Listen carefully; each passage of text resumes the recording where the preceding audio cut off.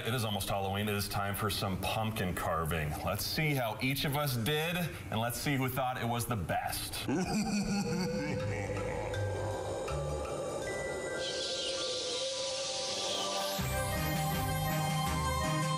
Well, I'm hoping to carve a bat. I've never been known as an artistic person, so it's there's probably gonna be some mistakes. We're gonna have to lower the bar a little bit, but I'm gonna make a nice bat. Squiggly lines, it seems like it's gonna be pretty easy. We'll see what happens.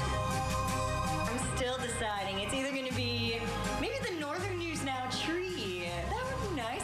Or if that doesn't work out, it's going to be just a smiley face. We'll switch gears last minute. We'll make whatever the pumpkin wants it to be carved. I got a perfect, plump face right here. Little inspiration, little friendly guy. We'll see how it goes because usually I just do like 2 triangle eyes and a small mouth. Usually my father as a kid was the one who was in charge of holding the knife, so.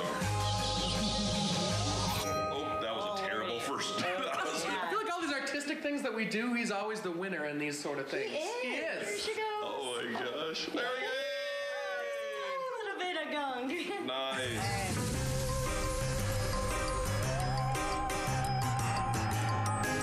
You know what? We're gonna do a little design work here. Oh, that's the bad end. Okay. We all have a bad side. It's okay. Not sure I'm gonna be able to hang with this one. Are you switching? Oh, is that a smiley face? Yeah, I might have to do this one. Way too small of eyes. Why would I do this to myself? Can you just call this my carved pumpkin? Wow, there it is. Amazing. Before and after. That's supposed to be a circle. Looks more like a beanbag. Happy Halloween, folks.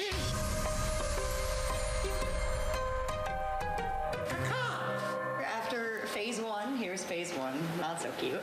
Phase 2 is so cute. Hey! That does look good. Thank you. That came out really good. We had to revert back to some tried and true methods after the failed doggy face. I honestly think it went better than I thought it was going to. I didn't, no cuts on my hand or anything like that.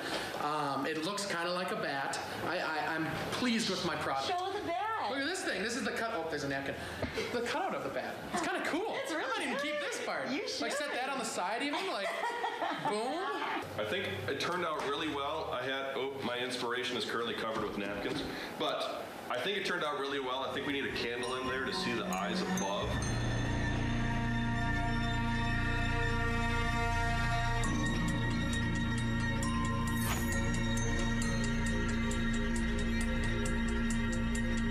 So I'll start with the bat. The bat's cute. I love the little animal. I like the big eyes. It's inviting. Wait, what is this? What happened? Wait, is he a little friend? He's a friend. That's so sweet. This is bad. No, this is bad. I like the bat. I think the bat is my favorite.